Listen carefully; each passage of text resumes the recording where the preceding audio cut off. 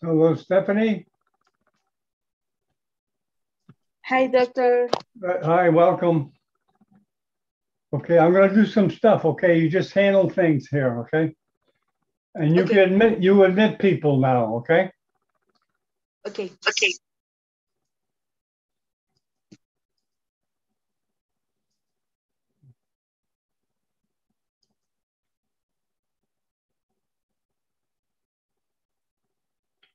Right.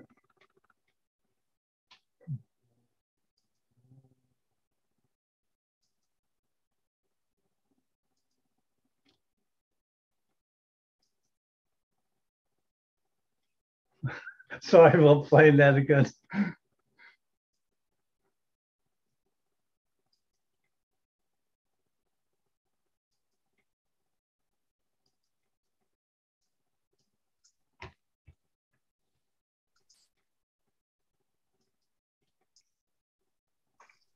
Buenos días, mucho gusto. Buenos días. Stephanie está allá. Perfecto. Hello, Abisha. Hello, Professor. How are you? Fine. So nice to see you. Nice to see you.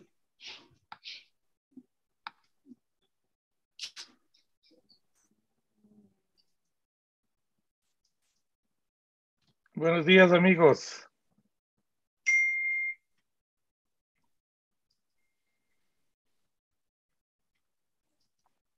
Buenos días, doctor Salazar. ¿Cómo está? Un gusto tenerlo nuevamente. ¿Cómo ha pasado, Stephanie? Qué gusto.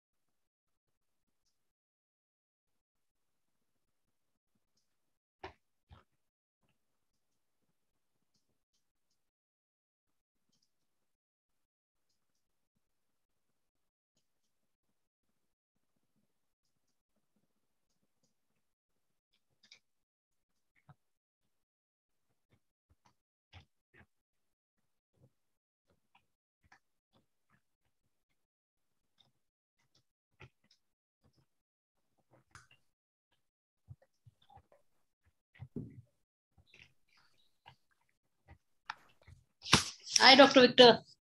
Hi, Avida. How are you? How are you? How are you? Good. How are you doing? Dr. Shah, good morning. Very nice to see Good you. morning. Profesor Good Víctor Hugo, morning. Good morning. good Hola, morning. How are Byron. you? ¿Cómo ha Fine. pasado, profesor? Mucho gusto en verles. Doctor Víctor Hugo, buenos días, qué gusto saludarle. Hola, profesor Jorge Salazar, ¿cómo está? Bien, bien, qué honor tenerle con nosotros. El honor es mío, profesor.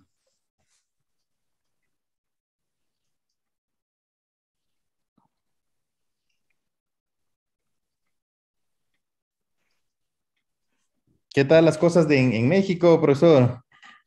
Bien, ¿Cómo ha bien. pasado por ahí? En cuanto a la enfermedad, bien, pues ya estamos en semáforo verde prácticamente en todo el país. Ah, qué bien, qué bien. O sea, bueno, sí han reducido los casos en tal caso. Sí, se ha reducido mucho la enfermedad, entonces vamos bien. Nada más ayer estos hechos lamentables del fútbol. A mí no me gusta el fútbol, pues casi no lo veo, pero sí fue una situación muy lamentable. Claro, claro, no, qué pena. Pero bueno, sí, esperemos que poco a poco no vayan saliendo y poco a poco también volvamos a la presencialidad, ¿no? Sí, sí. Qué bueno, qué bien. Y con la formación, pues, de todos estos modelos que usted hace, ¿cómo sigue? Veo que cada vez están popularizándose más a nivel mundial, mucha gente está adquiriendo y tengo ya algunos comentarios que realmente les ha parecido fantástico. Entonces, ¿cuándo será que podemos adquirirlos por acá, por Ecuador? ¿Van a ir al Congreso de Colombia? Sí, sí, sí, seguro. Pues allá nos vamos a ver. Sí, lo que yo los hago a escala 1 a 1, ya llegó el profesor Atul Goel. Platicamos en un rato para que lo saluden al doctor Atul Goel. Profesor Atul, how are you? Hello, John. Hello, Hello, Byron. good morning. Professor Atul, George, how are nice you? to see you. My Welcome. great pleasure. Great pleasure. How are you? Everything okay? Fine, fine, we're doing fine here. Are we going to meet in Colombia or no? Yes, yes. Okay. Are you going there? Yes, I will see you. Wow, you're in going Colombia. all the way there. That's a long trip. Fantastic. John, you'll be there or no? No, I'd like to be, but hopefully I'll televise some of it. But wow, it's a long trip, Atul. India to Colombia. Yeah. I'm trying to be a little bit strong. Let us see. Yeah, that's great. That's great. So, okay, Nicole, I'll just introduce. Oh, you just introduced Byron, right? Profesor Okay. Atul. Okay, Byron. Hi, Victor. Should she introduce you, Byron?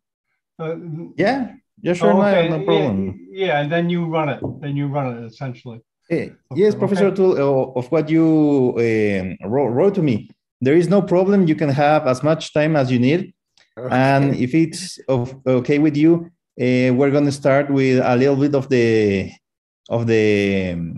other conference, like just like an introduction for your talk. So it'll be like maybe 20 minutes, and then you can have all the time you want. Okay, if that's okay with you. No problem. Please go ahead. Okay, very good. Okay, here we go, Nicole. Okay, Professor. 10, 9, 8, 7, 6, 5, 4, 3, 2, 1. Good morning, everyone. Hi from the student team of Neurosurgical TV, created and directed by Dr. John Bennett. We have the opportunity now to help the Ecuadorian Association of Neurosurgery in charge of Dr. Byron Salazar. Thank you all for being here. Dr. Byron, you can go ahead. Thank you very much, Stephanie. It's a pleasure for us to be here with you in this day. And we have an interesting lecture of craniocervical junction. We have an amazing panelist and expert and master surgeon that has no need for any introduction, Professor Atul Goel. And also we have in this occasion, Professor Jorge Salazar. He is the neurosurgery in chief of the Metropolitan Hospital in Quito, Ecuador. and he made his residency program in Spain in the Puerta de Hierro Hospital. And as a past president of the Ecuadorian Society of Neurosurgery, he will be joining with us in this lecture. I really want to thank Dr. John Bennett and Neurosurgical TV for all the support, the SOPEN, and the academic committee of the Ecuadorian Society of Neurosurgery. Please, Dr. Salazar, you have the floor. Hello, everyone. For me, it's a pleasure to be here joining great Professor and Master Atul Goel. Thank you for the Ecuadorian Society of Neurosurgery, John Bennett, and the sponsors of this program. I'm going to share my screen. Can you see my slides? Perfect. The craniovertebral junction is a complex transitional region between the base of the skull of the upper cervical spine. It is formed by the occipital bone and the first two cervical vertebrae, C1, the atlas, C2, the axis. This region contains vital, neural, vascular, visceral structures. So a clear anatomical knowledge, it is necessary to perform a safe surgical access, preserving its biomechanical properties and stability.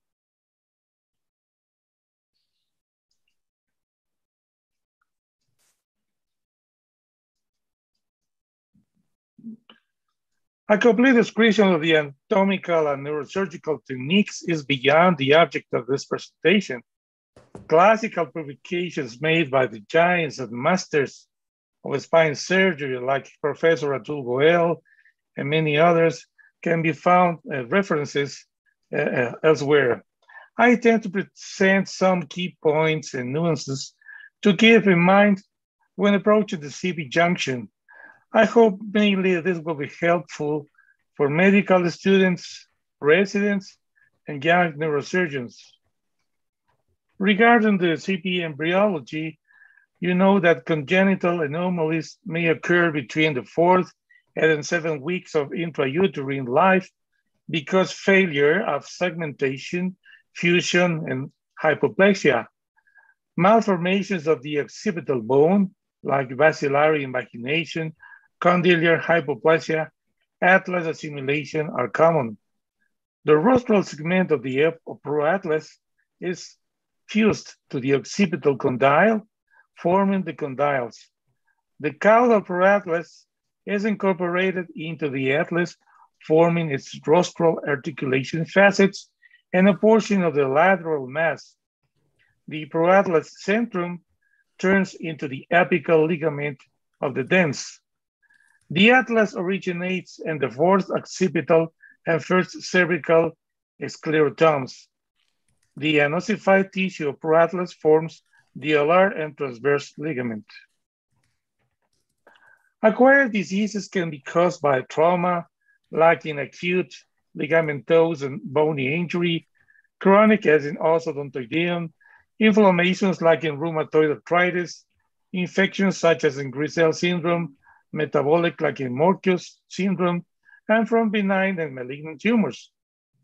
To treat these complex pathologies, it still remains a challenge, whichever route is chosen, because an intricate combination of neurovascular, bony, muscular, visceral, vital structures are located in small, deep spaces that can be injured with serious complications. So, how to obtain a physiological surgery approach? We must consider and answer these questions. Is the lesion reducible? How is the direction of encroachment of the lesion? Is the etiology due to bony or soft tissue? Is this extra or intracranial? It is extra or intramedullary? What is the growth potential of this area? Does reducible lesions require primary stabilization? Does irreducible lesions require decompression? Also, we have to consider if there's a chance for radical resection Use of chemo or radiotherapy if required. Regarding the occipital bone, extends from the clivus anteriorly to the lumboid suture posteriorly. The superior nuchal line helps to localize the transverse sinus, and the union shows a torcular heterophyly. Insertion of the semispinalis capitis muscle is an accurate landmark for confluence of the sinuses. At the foramen magnum, we identify the following parts: the escamosal part dorsally, the basal of clival anteriorly, the condylar part, which articulates with the atlas, and the most posterior margin is the opisthmium, and the most arterial portion is the basion. Regarding the atlas, it has 3 ossification sites. In 5% of cases is incomplete ring. It has inferior and facets to articulate with the axis, and superior facets to articulate with the occipital bone. Several ligaments are attached to the atlas, and we'll see further. The axis is the second cervical vertebrae that forms a pivot for the atlas and the head to rotate. It is formed from 5 ossification centers, 2 on the odontoid, 1 on the body, and 1 in each vertebral arch. The odontoid process projects cephalad from the body. On the ventral odontoid surface is an oval facet that articulates with the dorsal surface of the anterior arch of the atlas. On the dorsal surface, there is a transverse groove over which passes the transverse ligament of the atlas. The axis has a large concave bifid spinous process, which is a landmark that can be palpated or recognized during surgery. Some landmarks that you can use when placing transarticular screw. For example, the most important thing is to recognize the trajectory of the vertebral artery. In this case, there's a kind of 10 degrees inclination in the axial plane, and the other is 40 degrees directed anterior to the tubercle of C1. We'll see later this on the next lecture. Regarding the ligaments, the anterior atlanto-occipital membrane biochemically helps to prevent hyperextension of the CPG and is thought to play a nominal role in stability. It attaches to the anterior aspect of the atlas to the anterior rim of foramen magnum. The apical ligament does not contribute significantly to craniocervical stability and is absent in about 20% of people. The tectorial membrane, on the other hand, firmly adheres to the dura posterior to the clivus to prevent ventral cord impingement with neck flexion. Biomechanically is one of the major stabilizing ligaments of the CPT and only ligament with dural attachment. The posterior atlanto-occipital membrane is a thin ligament that attaches to the posterior arch of the atlas, the posterior rim of foramen magnum superiorly. The posterior atlanto-occipital membrane helps to prevent hyperflexion and impingement of the atlas at cervicomedullary junction and plays a major role in stabilizing the posterior CPK. Ligament, okay, is a cephalic extension of the supraspinous ligament from C7 spinous processes to the union of the occipital bone.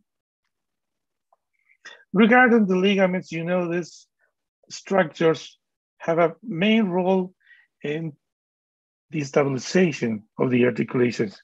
The apical ligament or suspensory ligament attaches to the tip of the odontoid process to the basion and runs in the triangular area between the right and left alar ligaments at the supraodontoid space.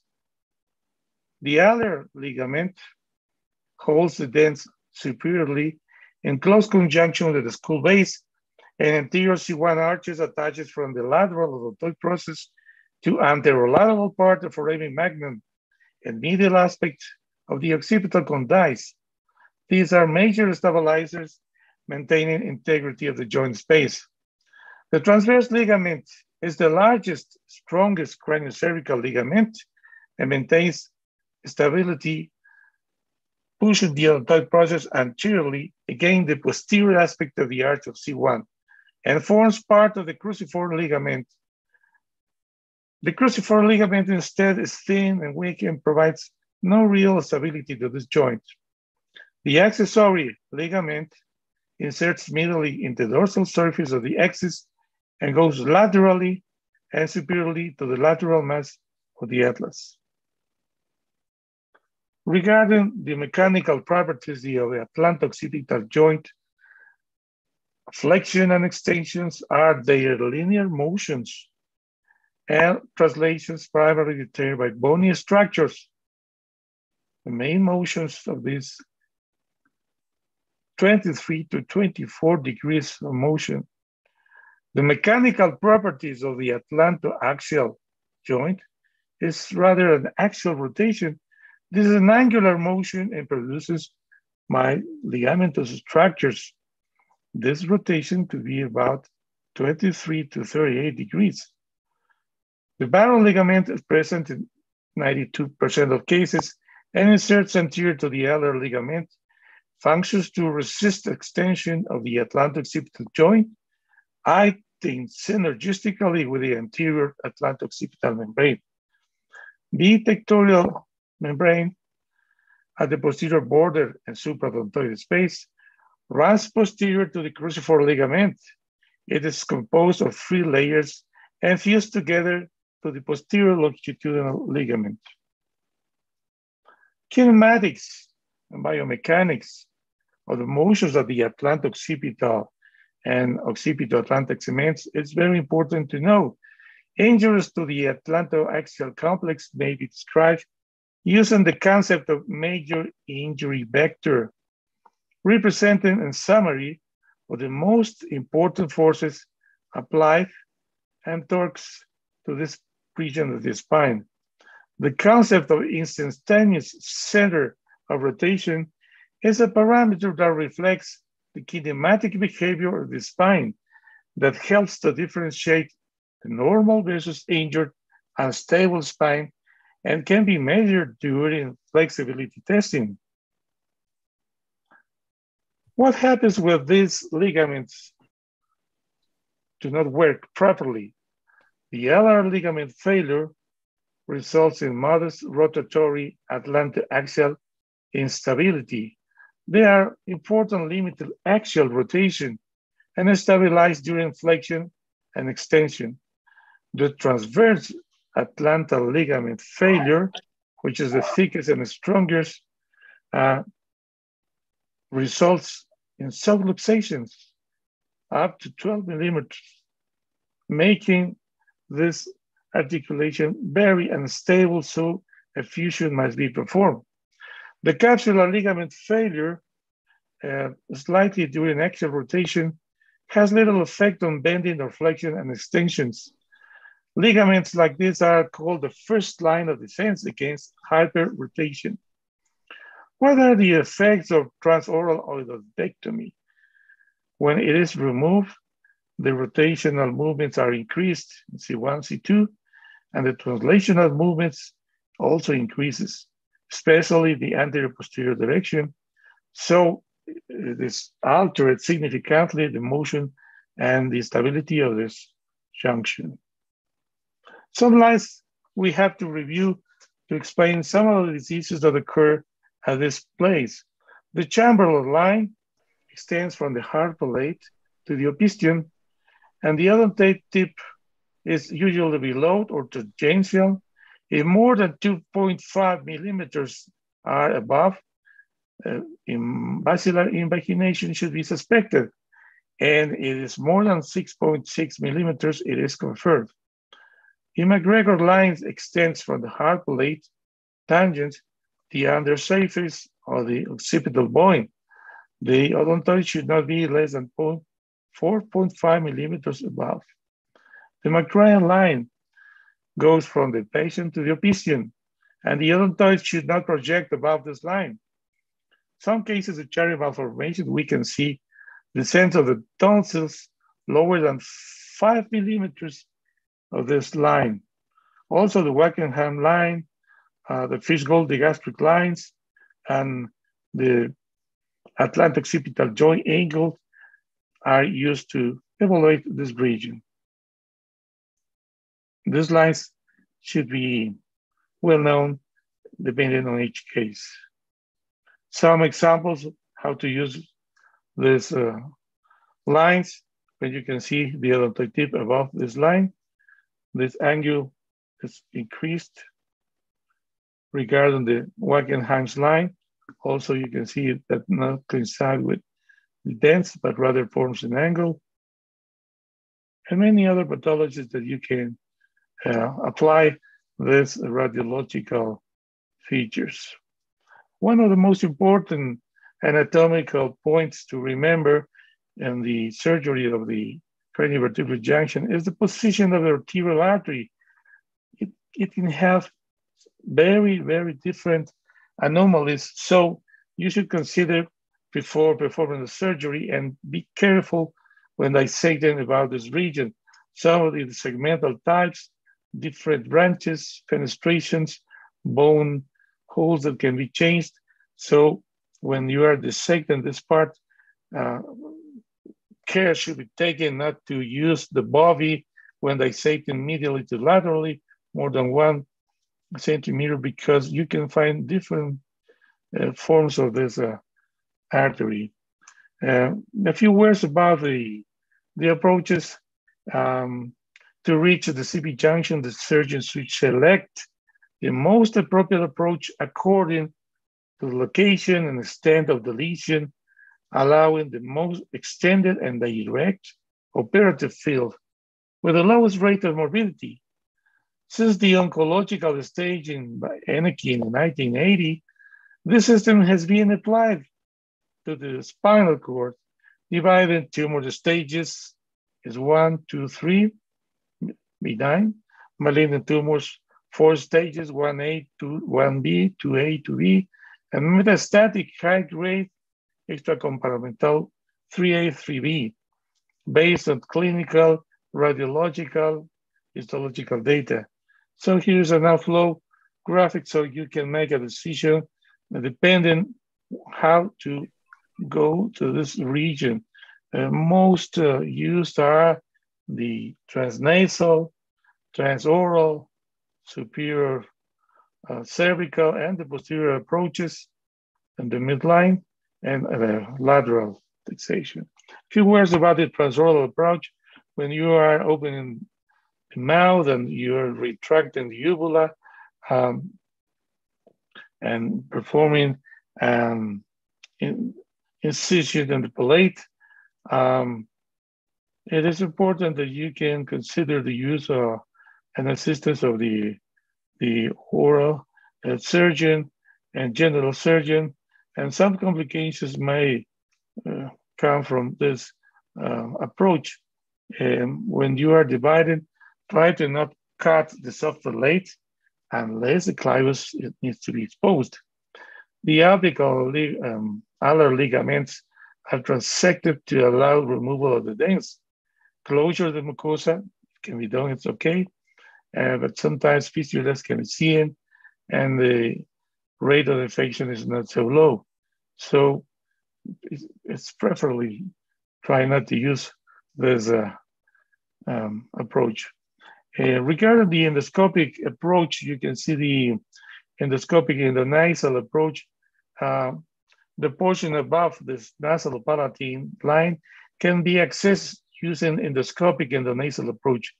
So it represents the lowest limit where you can go by this approach. Regarding the limitations, you can see that we cannot access the C2-3 discs, or a corpectomy cannot be made by this small corridor, and also ventral reconstruction of the axis with a plate or cage is not possible. So dural repairs can also be challenging during this surgery, and you can see the lateral limits, the Eustachian tooth for the lateral resection.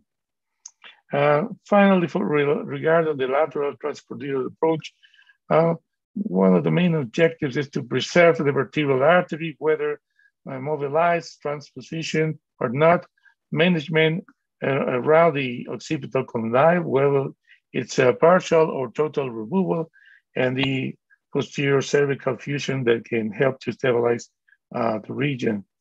To approach the anterior cervical higher spine, usual landmarks are the iliac bone, the angle of the mandible, the mastoid tip, and the anterior border of the sternocleidomastoid. When you are performing this surgery at the lower segments, the sternocleidomastoid muscle is the main references.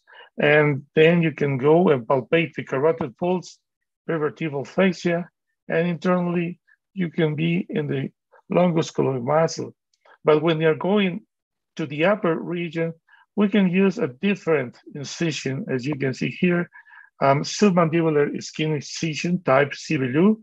So the angle of the mandible at the midline near hyoid bone is exposed. We can see the platysma, and we perform a subplatysmal flap, developing and exposing the superficial layer of the deep cervical fascia. Then we can identify the marginal mandibular branch of the facial nerve, which is very important to preserve. And some of the most useful landmarks are the gastric muscle, the facial vein, which sometimes can be ligated, submandibular gland, the great auricular nerve. And so when we are identifying these elements and making a retraction, and the upper part of the luxation, you can find the epiglossal nerve and also the thyroid artery and superior laryngeal nerves. Once you have identified these structures, you can go and attack the cervical spine safely. Thank you for your attention.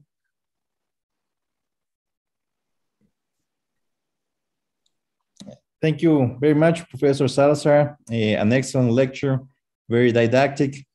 And to keep the program going, I have the pleasure of presenting one of the best and most condecorated professors in history, in neurosurgery. And it's a pleasure for us, for the whole Ecuadorian society, to have him with us today. Professor Atul Goel, he's the professor and head of Department of Neurosurgery, King Edward Memorial Hospital and SED Medical College in Mumbai, India. In so many different staff positions, he has been an editor-in-chief of International Journal of Neurology and Neurosurgery, Journal of Craniovertebral Junction and Spine, and advisory board member of other renowned journals. Of course, he's an honorary member of the Japan, the Venezuelan, Bangladesh, Egyptian, and so many other neurosurgical societies. He has been the past president of the Asia Oceanic Skull-Based Surgery Society. He is author of many, many, many books, book chapters, and publications.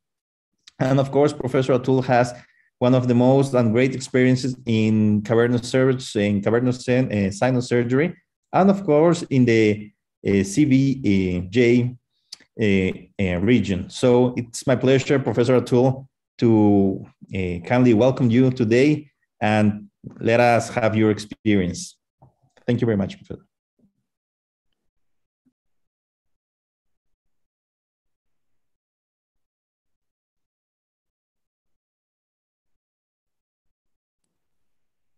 Do you have my Professor, slide? we're not. Oh, okay. Now we are. Now you have my slide? Yes, Professor, and we are hearing you too. Okay. Okay. So thank you, Baron, for that invitation, George, for that invitation. And there is no question that it is my big honor and a great pleasure to participate in this very important webinar from your very popular society. I wish I can visit you one of these days, sooner than later. So I'm going to present a little bit different version of spine, a different thought process. Whenever you talk about spine or spinal surgery, you talk about compression and you talk about decompression. So decompression forms the major concept or major issue in the treatment of any spinal disorder. So I am going to introduce you some concept, and I wish I take you beyond decompression, beyond the issue of decompression. So this is new spinal surgery, and in my estimation, a revolution in spine surgery. So the concept is, of course, we are not discussing tumors. Instability is the issue and stabilization is the treatment. Compression is not the issue and decompression is not the treatment. So obviously this is a very different statement I'm making from the rest of the world of spinal surgeons. So let me see how I can validate this concept and introduce to you a new philosophy in the management of spinal disorders, craniovertebral junction and cervical spine and lumbar spine, spinal degeneration and lumbar degeneration and things like that. So what makes a human body different is that we humans have a standing position. No other animal on the planet has standing human-like position. And because we are standing humans, standing position, throughout our life, our back muscles are active. In a bird like this, the shoulder muscles are active. In a four-legged animal, four legs, the shoulders and hip are the strong muscles, and you can get weakness of these muscles. Issue of spinal weakness or extensor muscle weakness is not prominent in these animals. So this extensor weakness is the main issue in human body, which is not there in any other animal on the planet. So I introduce you a concept of vertical facetal instability. And I have no hesitation to say that instability is the point of genesis of cervical or lumbar spondylotic disease. As you know, my study on spine has been based on craniovertebral junction, and I will introduce you some concepts on craniovertebral junction and how they have influenced me in generation of concepts regarding subaxial spine. First, I want to talk about basilar invagination, which George has also discussed. In the year 1998, the concept in general in the world was that odontoid process compresses the cord in this group, which I labeled as group 1. And in this group, the tonsillar herniation compresses the cord. So the issue was transoral decompression for this group and foramen magnum decompression for this group. Even my article in 1998 says that do transoral decompression, do foramen magnum decompression for this group. So this was my own concept. Because the region was stable, the consideration of stabilization was not at all very clear at that time in 1998. In the year 2004, my concept little bit changed. Little bit changed for group A basilar invagination, where I said for the first time in the literature that this group is unstable. And this group can be, the treatment for this group is not transoral decompression, but craniovertebral junction realignment is the treatment for this group of patients. For this group of patients, we said that foramen magnum decompression is a treatment because this is a fixed anomaly. So we said that this is not fixed, this is unstable. This was my concept in the year 2004. So for this kind of basilar invagination, where I used to do transoral surgery myself for a long period of time, I said you open the atlantoaxial joint, distract the facets, realign the craniovertebral junction, and stabilize the atlantoaxial joint. There is no need for decompression. So we said no decompression from transoral route. So over the years, this was my first case in the year 2000. Now it is 21 years where I am performing this operation. No transoral decompression, open the joint, distract the facets, realign the craniovertebral junction, and no decompression, only stabilization. So we now have several hundreds of these patients where we have not done any kind of decompression, only stabilization and realignment. For rotatory dislocation, the whole world was doing only decompression. There was no other treatment other than halo traction and observation. Other than that, there was decompression. That was the only treatment. So we introduced the concept of opening the joint, realigning the facets, and reducing the dislocation. So this was my very beautiful article in the year 2011, where we introduced this concept of realignment and no decompression. Even for these kind of traumatic patients where the facets are completely malaligned, open the joint, distract and realign the facets, introduced a new era in the craniovertebral junction treatment. And many of you know, and those who are interested in craniovertebral junction surgery know this concept of realigning the craniovertebral junction. George will know, and many older people in the audience will know, that there was an entity called fixed atlantoaxial instability. So in the year 2005, we introduced a concept that there is nothing like fixed atlantoaxial dislocation. Open the joint, reduce the atlantoaxial instability, and realign the craniovertebral junction. So we introduced that there is nothing like fixed. They are abnormally mobile and pathologically mobile, and this is not a fixed dislocation. Open the joint, distract the facet, realign the craniovertebral junction. There is no need for transoral decompression or foramen magnum decompression. So this concept has revolutionized the treatment of such fixed atlantoaxial instability and realignment and stabilization.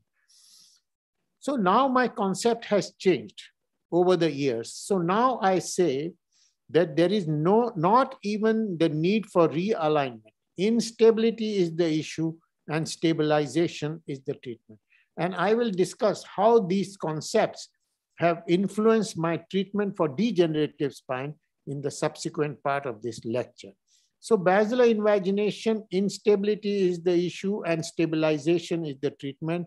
And transoral surgery, which I used to do on multiple occasions, I think, and I have no doubt that it is a completely historical operation. I must tell you, I'm not talking about tumors and chordomas and things like that. I'm talking of these kind of unstable situations.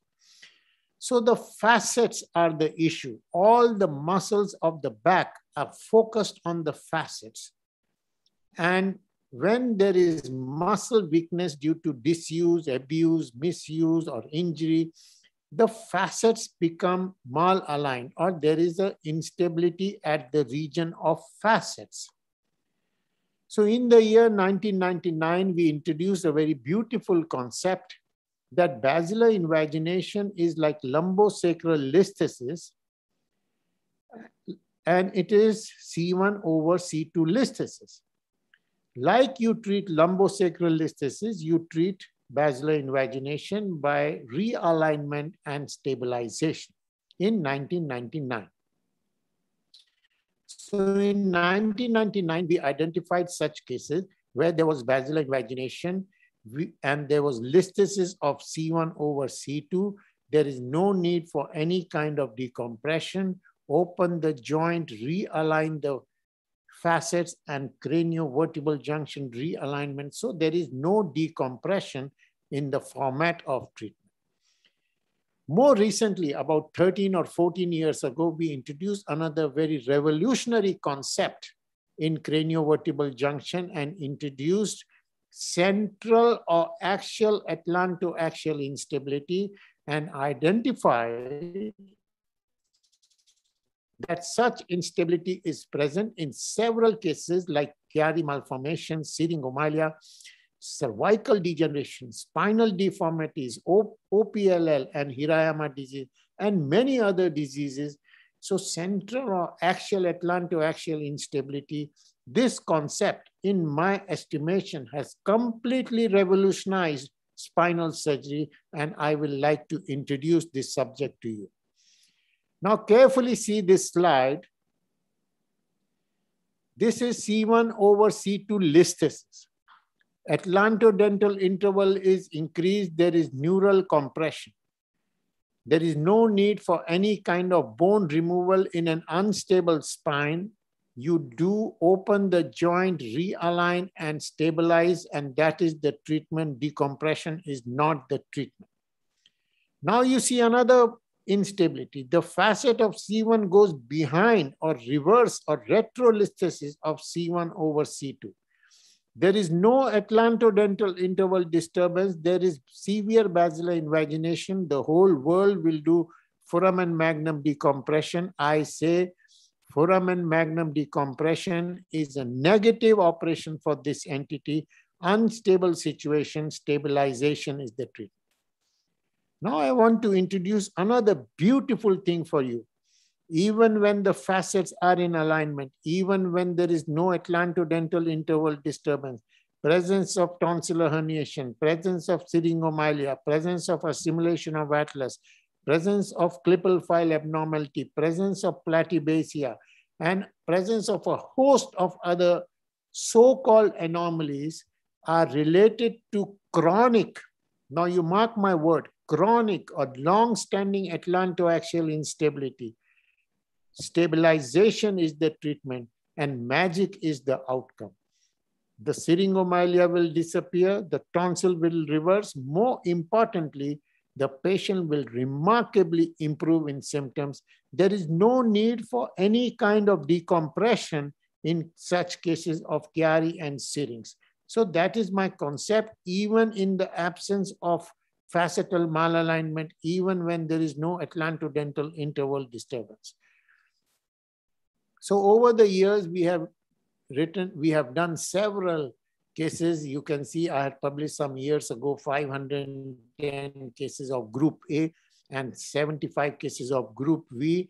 And we have identified that atlantoaxial instability is the issue and atlantoaxial stabilization is the treatment. There is no need for any kind of decompression. So I will show you some cases of tonsillar herniation and syringomalia.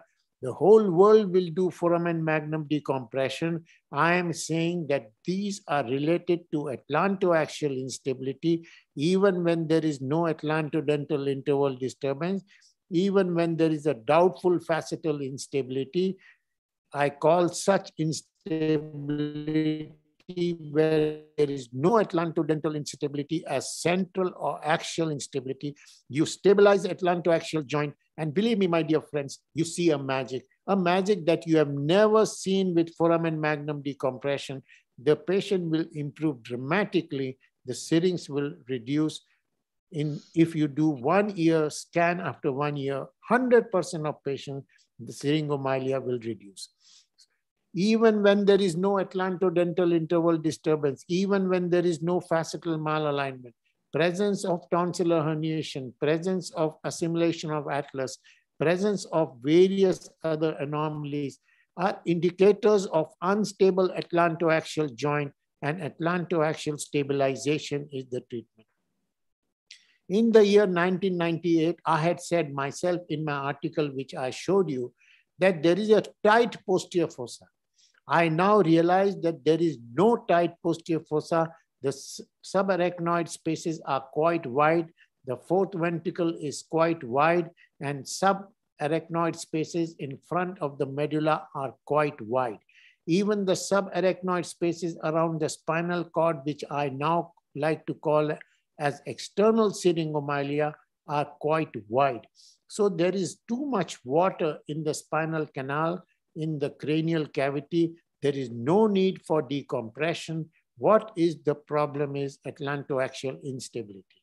So we have now several hundred cases where for Chiari and syringomyelia, we have done only stabilization. And I can say, my dear friends, without any doubt and without any confusion, that atlantoaxial instability is the cause. The only issue is these operations are not easy. These operations are difficult. These operations can be dangerous. So if you think that they are dangerous, that does not mean they're not correct. Foramen magnum decompression is an absolutely negative operation in my estimation. You see how the syringomyelia has reduced. You see how the spaces behind the cerebellum has increased.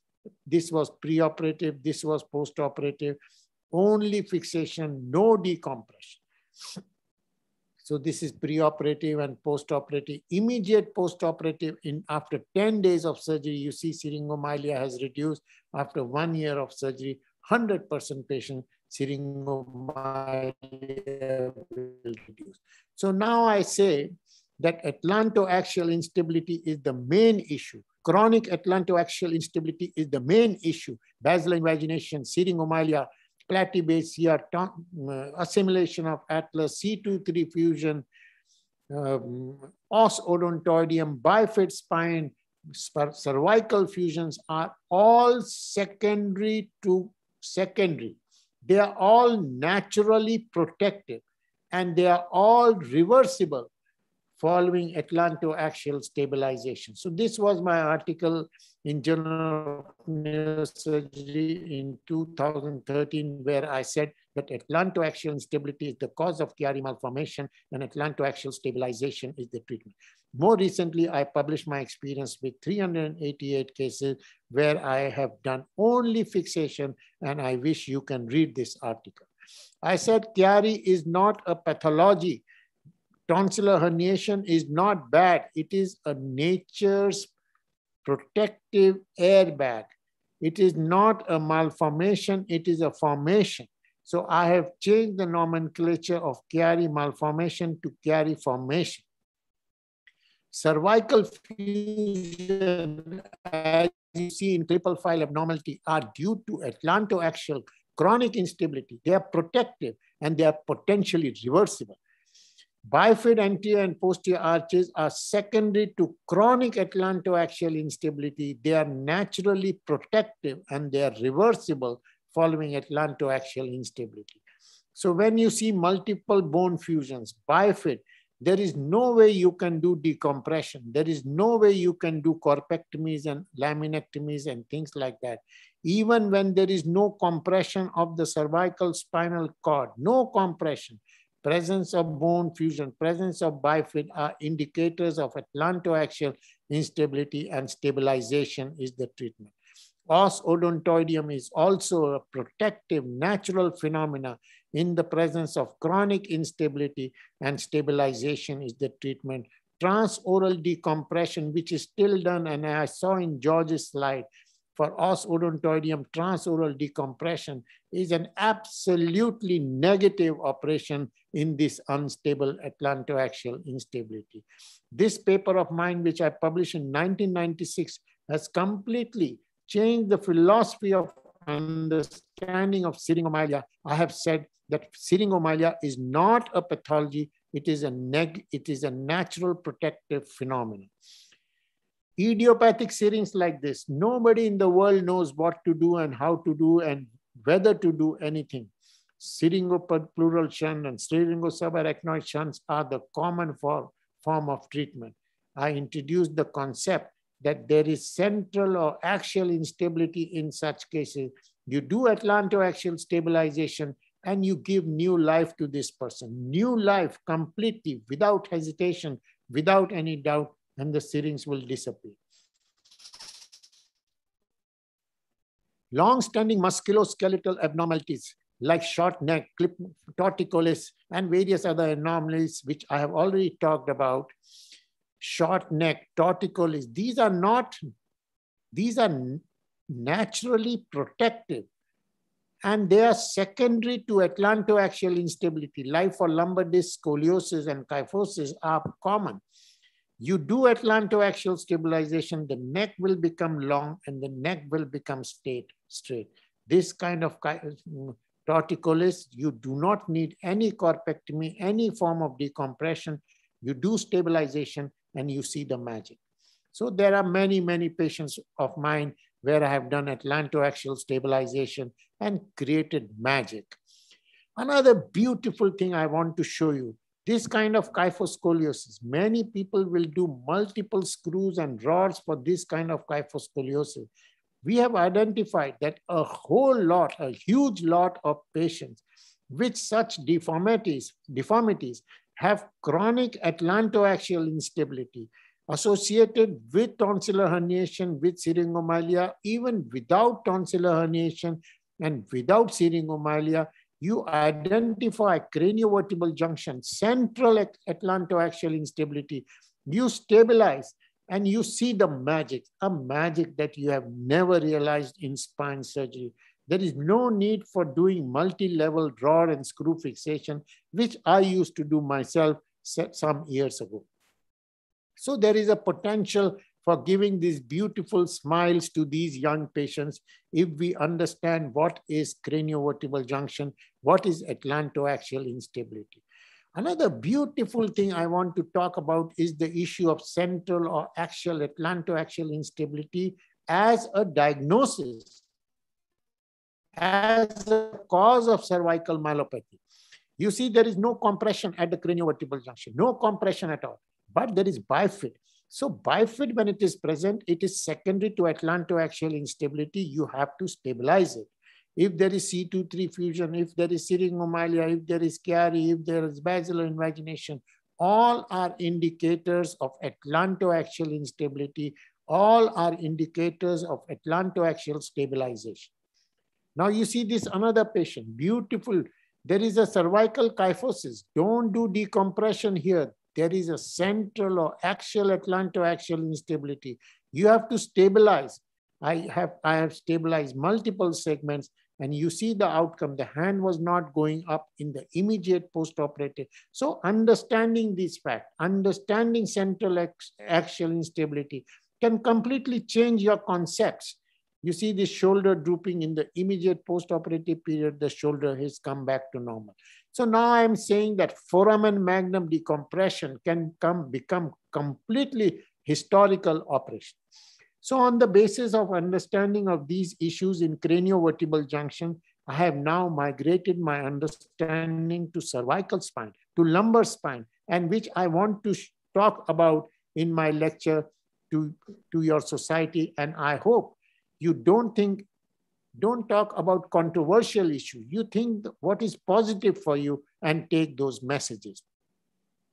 Anterior approaches for cervical spine have been very common, and this was my own chapter in Schuit and Smidek, where I have written a chapter on anterior approaches to cervical spondylosis. I have written. So I was doing, and these kind of cases we were doing on multiple occasions for a long period of time. I now introduce to you, my dear friends, different concept. We have been, another thing which I had published, this tricortical screws. Several years ago, about 25 years ago, I had discussed about the strength of these kind of screws. Now I am talking of another concept, and please carefully look. If you read the literature, the whole world talks about disc degeneration, disc space reduction, reduction of water content of the disc as the nodal point of pathogenesis of spinal degeneration. So we blame the disc. Now I am saying, do not blame the disc, blame the muscles, blame the weakness of the muscles.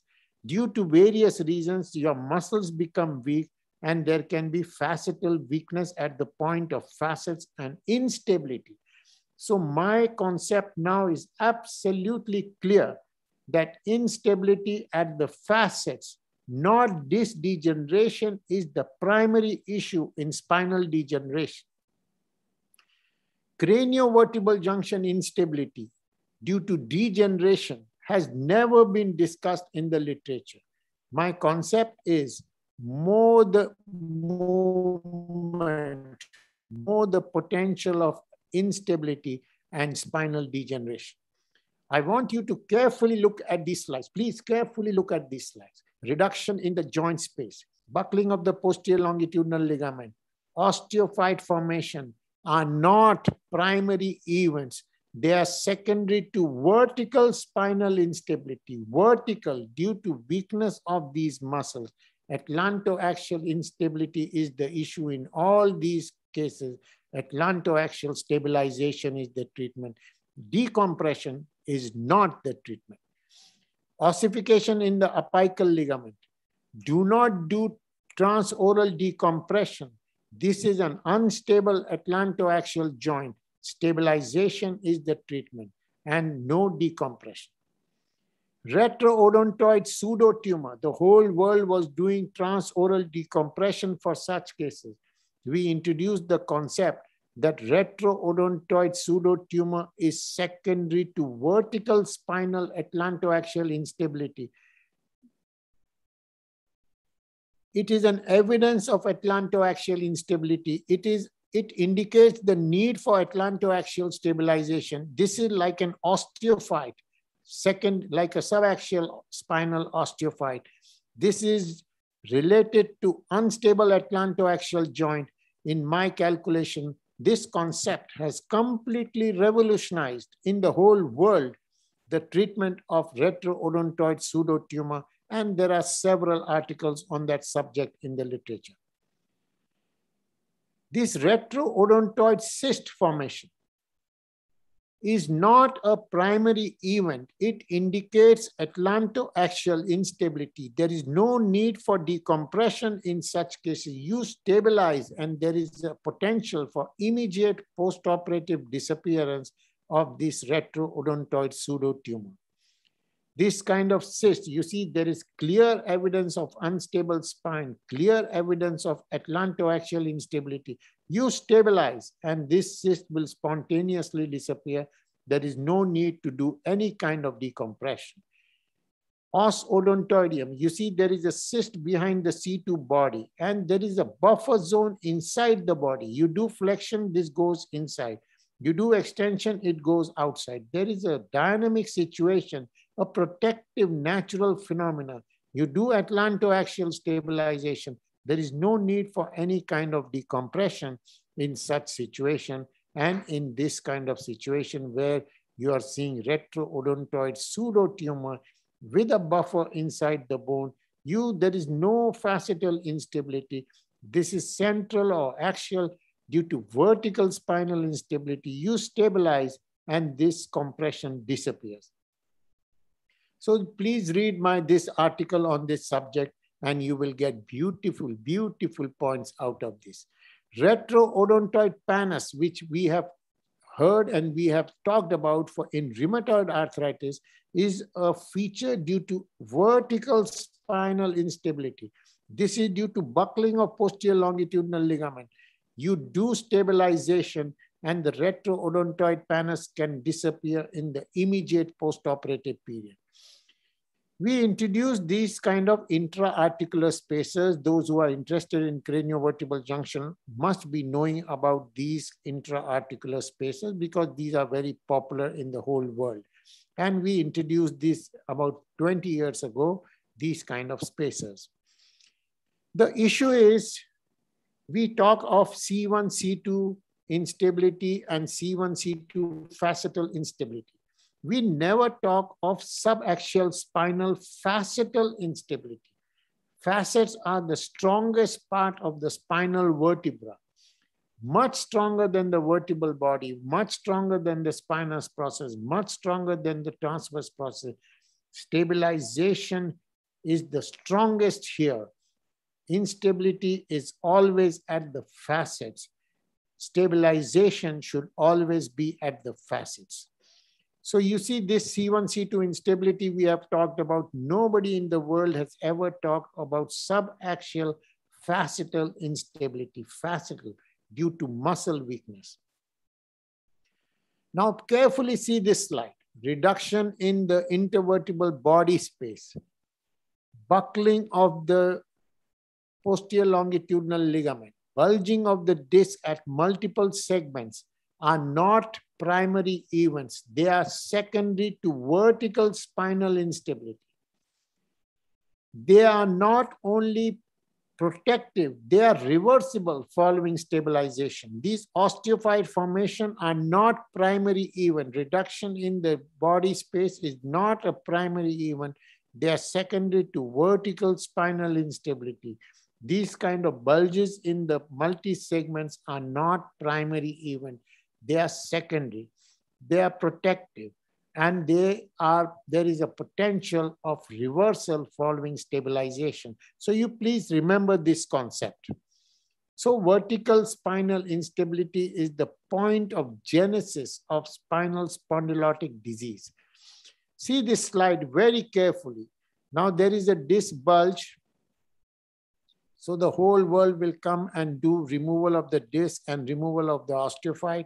We introduce intra-articular spacers, and you see the ligamentum flavum has debuckled, the posterior longitudinal ligament has debuckled, and there is a new disc formation.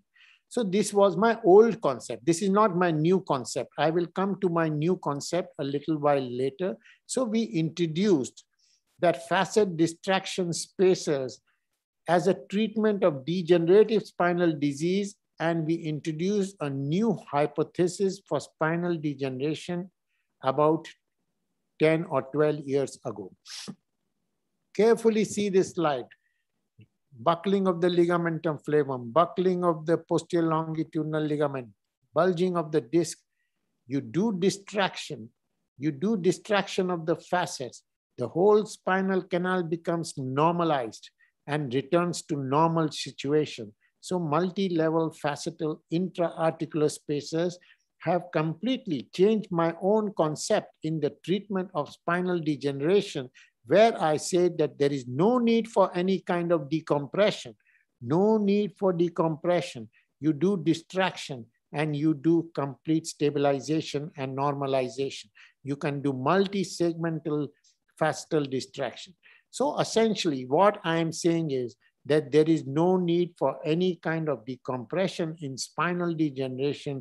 What we need is arthrodesis or stabilization of these spinal segments. So you see another case where the compression has completely gone. So now I'm saying compression is not the issue. Instability is the issue. Compression is not primary. Decompression is not the treatment. Compression is protective. Compression should not be touched. Instability is the issue, and stabilization and arthrodesis of the spinal segments is the treatment. So this arthrodesis is the treatment, no decompression. And I have got several hundred cases with this kind of treatment. And you have to please see the literature and my publications on the subject, where I have done no decompression, only arthrodesis. So this was a new concept. Now this is not my new concept, this is my old concept. And what is my new concept, I will talk about very soon. So this was published in the year 2011 as a cover page illustration in Journal of Neurosurgery. And I wish and I hope you will get an opportunity to read this article, Intra-Articular Facetal Distraction without any decompression. And this is a new concept, a new philosophy. This is highly patented by me in various forums in US, in India, and things like that. Same concept I have discussed about lumbar canal stenosis, where I do not do any kind of decompression.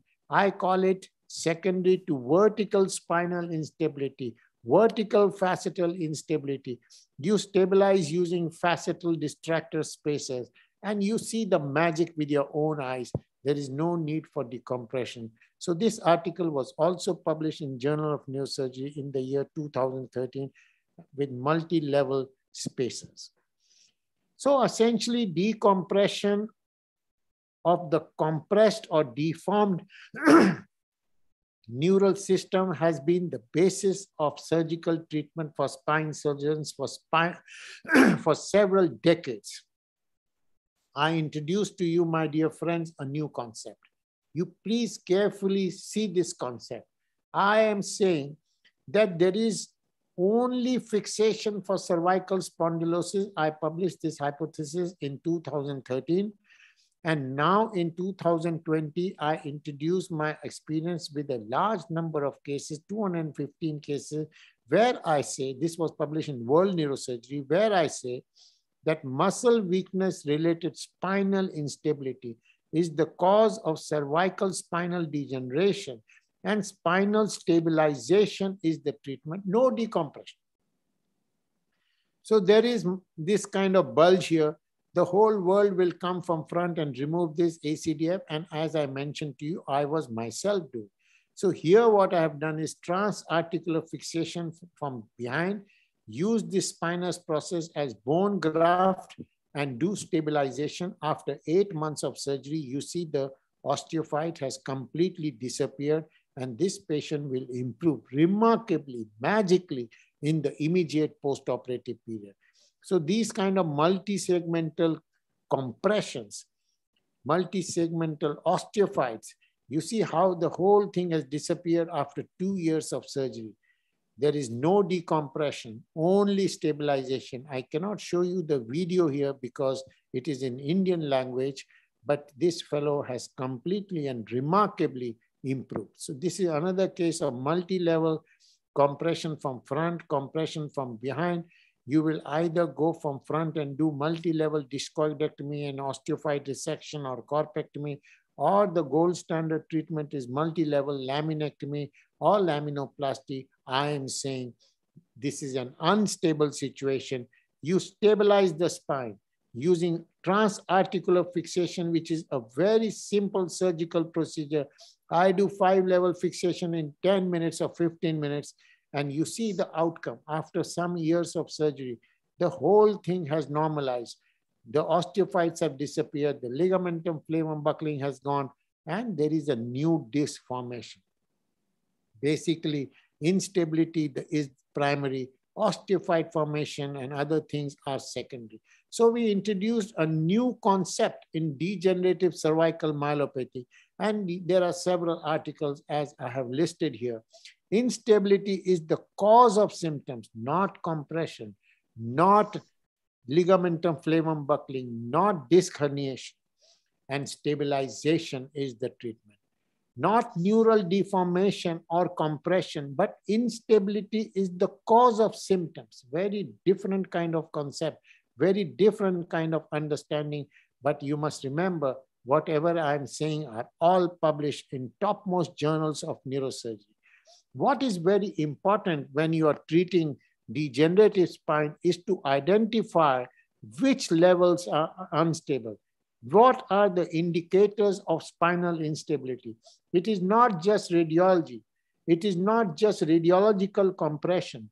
Clinical correlation has to be absolutely, because compression, we are used to seeing compression. We talk about compression.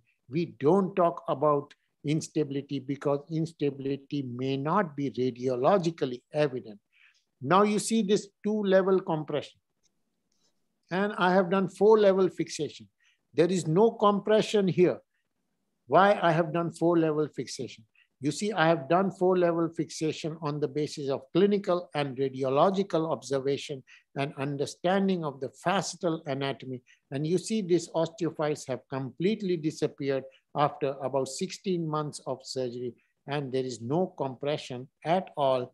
More important is the patient will remarkably improve in the immediate post-operative period, like you have not seen following corpectomies, like you have never seen following laminoplasty and decompression. So I am saying decompression is a negative form of treatment. Discoidectomy is a negative form of treatment. You may find some improvement because you have stabilized, but you see, for these kind of multiple, the whole world will do multi-segmental decompressions from front or from behind. So you see, there is no decompression, only stabilization and arthrodesis is the treatment. for such a beautiful issue. Another issue which is completely and highly neglected in spine surgery is atlantoaxial instability in cases with multi-level cervical spondylotic myelopathy. We never talk of instability at the atlantoaxial joint. I am saying, my dear friends, atlantoaxial instability is very commonly associated with multi-level spinal degeneration and missing atlantoaxial instability. You see, there is no compression at the atlantoaxial joint, but there is facetal instability. You have to include atlantoaxial joint in the stabilization construct. There is no need for any kind of decompression. It is due to vertical spinal instability. You stabilize using transarticular camillus technique of fixation, and you see the beautiful magic that you have never realized in spinal degeneration.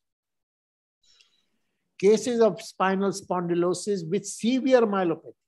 I am saying when you identify, when a patient comes on a wheelchair, when the patient is unable to walk, severe myelopathy is almost always associated with atlantoaxial instability, almost always associated with atlantoaxial joint instability. You have to include atlantoaxial joint in your stabilization construct, and you see the magic of radiology and magic of clinical changes. So I will show you some cases where I have done only stabilization. In severe myelopathy, I have included atlantoaxial stabilization in this fixation construct. Multi-level degeneration from front, from behind. This is not a primary process. This is not pathological. It is buckling due to vertical instability. You stabilize and they disappear. You stabilize and they respond.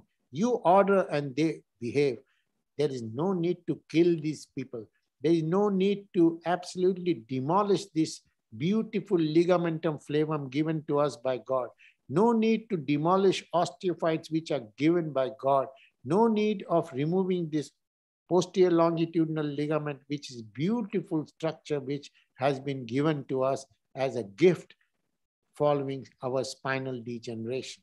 Same concept I introduced for lumbar canal stenosis, and this was published in Neurosurgical Focus, where I say that these kind of multi-level bulges are not primary processes. They are due to vertical spinal instability. You have to stabilize using transarticular fixation, and you see the magic with the patient. And I have got several patients with these kind of lumbar canal stenosis where I have introduced 2 screws in a transarticular fashion, or even 3 screws in a transarticular fashion without any form of decompression. So these are highly published. You can argue, you can contradict, you can say, no, I don't agree, I don't believe, but these are all published concepts and you have to respect the publications. Whether it is necessary to remove osteophytes in degenerative spondylotic myelopathy. You see these osteophytes, the entire spine surgery is focused on removal of osteophytes. I have already said that osteophyte removal is not necessary, and this was my article. You see these multi-level osteophytes, these are all spontaneously disappeared following only stabilization. Multi-level osteophytes completely disappeared following only stabilization without any form of decompression. Multi-level osteophytes completely disappeared following transarticular multi-level stabilization. So the question is spinal canal stenosis a correct term? I am saying that spinal canal stenosis is an absolutely wrong term, because when there is stenosis, you have to do decompression. So I'm saying that this you should call multi-segmental spinal instability due to muscle weakness. Deformities of cervical spine. I am saying deformities are not primary issues. Don't do corpectomies in this situation. Don't do decompression in such situation. When there is atlantoaxial instability, do atlantoaxial stabilization. When there is this kind of kyphotic curve, They need multi-segmental stabilization, and there is no need for any kind of decompression from front or from behind. When there is central or axial, atlantoaxial instability, you have to stabilize atlantoaxial joint along with subaxial stabilization. And I have to tell you, my dear friends, a magic will be seen in the immediate postoperative period that you have not ever realized. For don't do any kind of decompressions in such a situation. Another very potentially controversial, and I'm sure many of you from Ecuador may argue with me, may not completely or entirely agree with me. Prolapsed herniated disc is the big menu for spinal surgeons. You see prolapsed disc, you want to remove it. You want to remove it. I am saying that prolapsed and herniated disc you can treat by only stabilization without touching the herniation. So only spinal fixation as the treatment of prolapsed disc is an absolute future for such an issue, which is a very commonly done operation. So this single level herniation, I am sure nobody from you in the world, not only from Ecuador, in the world will agree that cervical and ACDF is the established. Everybody does that treatment. And I have mentioned to you that I also did that treatment. Now I am saying you do only stabilization and the disc will disappear, complete normalization of the spine, and the patient will improve dramatically. Mark my word, dramatically in the immediate postoperative period. And this is published in World Neurosurgery, fascial fixation arthrodesis as treatment of cervical radiculopathy. So I'm not saying just like that. It is based on heavy publication in top journals of the world. So lumbar radiculopathy, you see the whole world of spine surgeons consider compression as the issue and decompression as the treatment. I am saying that disc herniation is a result of instability, or disc herniation causes instability. So it is either due to instability or instability is due to this. You stabilize like you do lumbar belt, you put cervical collar, the symptoms resolve. You can do internal stabilization and there is no need for any kind of decompression or dissection of the disc. And you have to just believe in what I'm saying. And if you do not believe, I have no, then you have to read the literature. If you do not believe the literature, then I have no answer to that question. So this kind of disc herniation, you can do multi-segmental or select segment. Which segment is unstable? That you have to identify on, not on only radiology, but also clinically, not just clinically, but intraoperatively, you can identify the unstable segment. Now I take you to the absolutely new concept on the treatment of OPLL. Absolutely new concept. You see ossification of posterior longitudinal ligament and cervical spondylosis. Same is the cause and same is the treatment. Instability is the cause and stabilization is the treatment. I must also tell you that OPLL, my own several publications on OPLL, I have described about decompression. My article was the first in the literature where I introduced the concept of oblique corpectomy. Now I am saying that no need for corpectomy. This is my original concept. I published it. And now I am saying that these kind of oblique corpectomies, which I described for the first time in the literature about 20 years ago, are not necessary. I am saying that multi-level OPLL is due to multi-segmental instability and only stabilization is the treatment. And this is my article, which I first published several years ago with my experience with 14 patients. And now my experience is, recently I published more recently. Of course, now my experience has further increased with 52 cases. I said that there is no need for decompression from front, no need for decompression from behind. Only stabilization is the treatment, and inclusion of atlantoaxial joint in the stabilization construct is more often than not necessary in OPLL situation.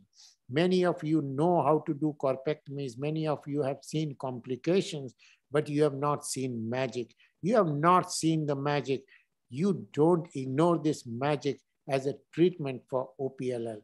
So multi-segmental stabilization, inclusion of atlantoaxial joint, the treatment for multi-segmental OPLL. And you have to just see several patients of mine where I have done such a form of treatment where there is no decompression from front or from behind. So atlantoaxial and subaxial cervical spinal fixation, can it revolutionize surgical treatment of cervical myelopathy related to OPLL? My answer to that question is absolute yes, it will revolutionize.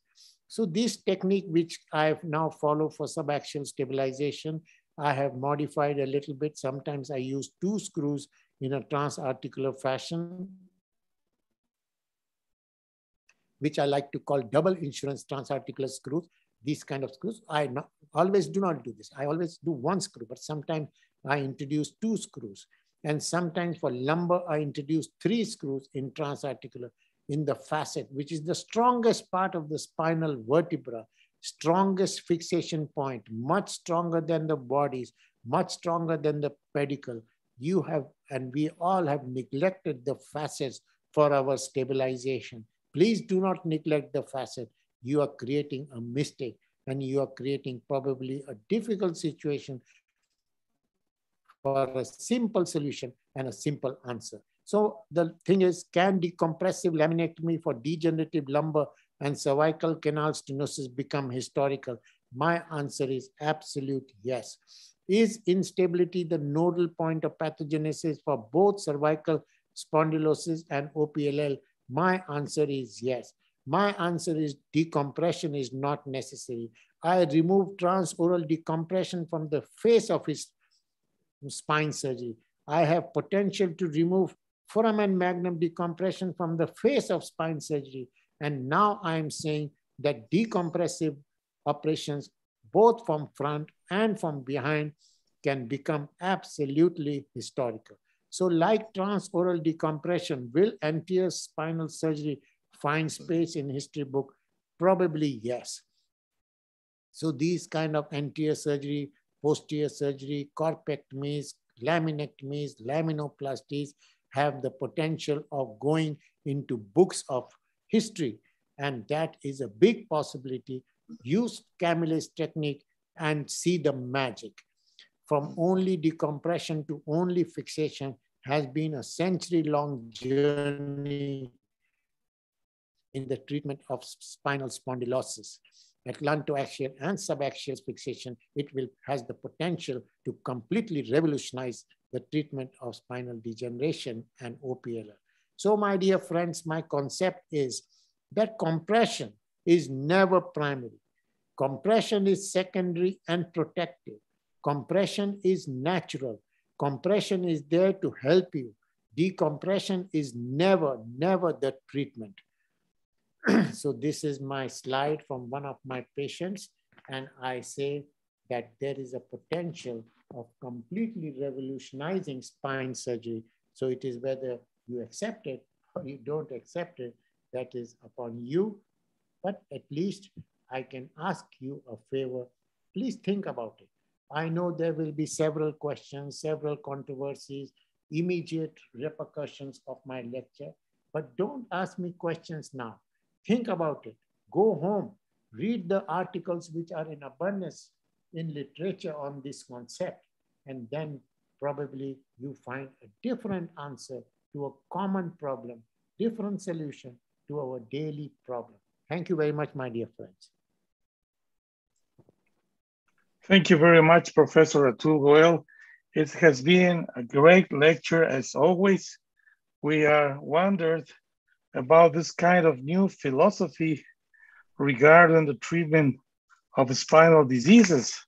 There are several issues that we have to keep in mind.